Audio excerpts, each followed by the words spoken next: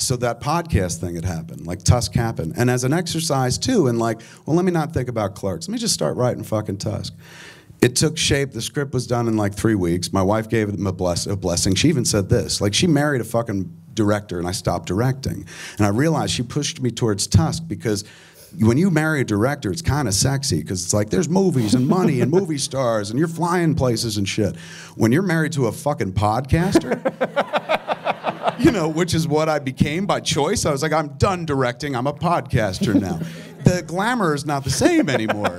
Because suddenly you're like, I'm going to wear my pajamas, smoke some weed, talk to Scott about Batman for 3 hours. See you later, man. You know, and fucking go, and that's that. So when I was like, I want to make a movie, she's like, all right, even if it's this fucking movie, go ahead.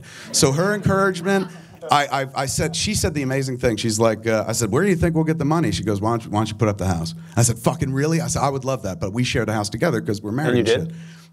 So close, so fucking close. It was my only regret about Tusk because I'd never had a chance to gamble on myself since the first movie. Like after the first movie got picked up, I got lucky. Somebody else started paying for my art. But here I was, this weird crossroads where I hadn't made a movie in 3 years. I'm like, fuck, man, I get a chance to literally go back to the starting point, man. Right. 2 roads diverged into Yellow Wood, and I could fucking go back and take the other fucking road. So I was like, fuck yeah, I'll bet on myself. It worked one time before, man. It's got to work with a walrus, right? And so, I asked, so she was like, go ahead, put the house up because you know you don't need to. The budget was $2.7 million. You don't need $2.7 million to make a $2.7 million movie and need about $300,000 cash equity.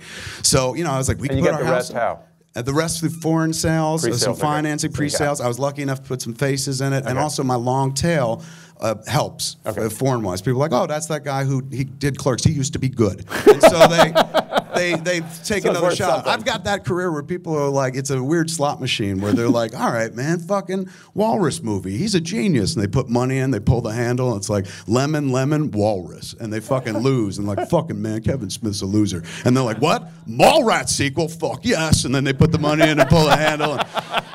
So, you know, I try to deliver, but you can only do as well as you can and shit. So, you know, there was that moment where I was like, we'll pay for this. This is awesome. Like, she wasn't there for the beginning of my career. Like, that was me on credit cards, living at my mom and dad's and shit.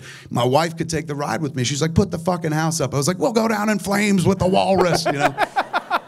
And so Shannon McIntosh is one of the producers on the movie. She's a wonderful woman. She sent the script out to a few people. She sent it to this company, Demarest, run by Sam Engelbart, David Greathouse. And so they call up and they're like, we would like to come over and talk about your Walrus movie. And I was like, oh my God, please. Like, I would love, because I'm fascinated by it myself. Come on over. So they come over and we chit-chat at the beginning about, you know, business and blah, blah, blah, and who are you and who am I? And then Sam points to the script on the desk and he's like, are you fucking serious about this? And I was like, the Walrus movie? Dead serious, man. Yeah, I'm going to do this. I'm going to pay for it myself. He goes, what's the budget?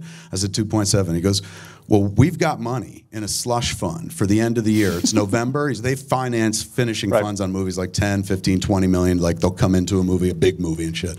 But he's like, we got a little slush fund, man. We haven't used it this year. He's going, I would like to pay for this movie. And I was like, why the fuck would you pay for this movie, man?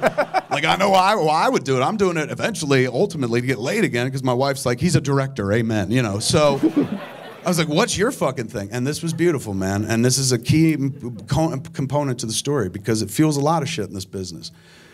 Motherfucker goes like this, I just want to see if you can do it.